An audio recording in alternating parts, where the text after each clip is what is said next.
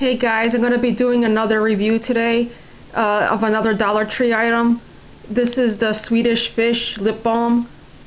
I tried it yesterday when I bought it, and I usually don't buy lip balms from Dollar Tree, but I love Swedish Fish, the candy, so I decided to give this a try. It doesn't smell, to me, it doesn't smell that much like Swedish Fish.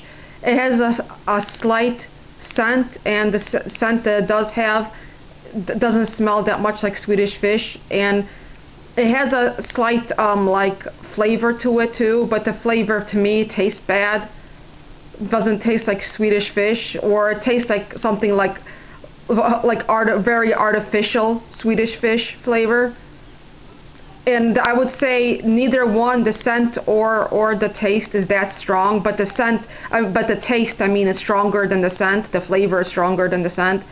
But like I said, when you open it up first, you can even barely smell it. I mean, you have to put it right underneath your nose, and it doesn't have that much, like I said, of the same good scent as the Swedish Fish candy.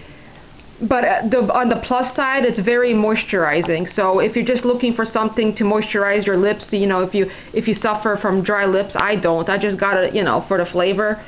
This would be good for you then if you don't care, you know, about the flavor and the scent that much. But that's, like I said, that's on the plus side. It does really moisturize. It really keeps your lips really moist.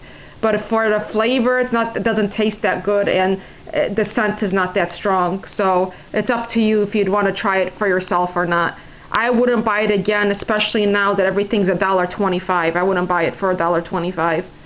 So yeah, guys, thanks for watching. Bye.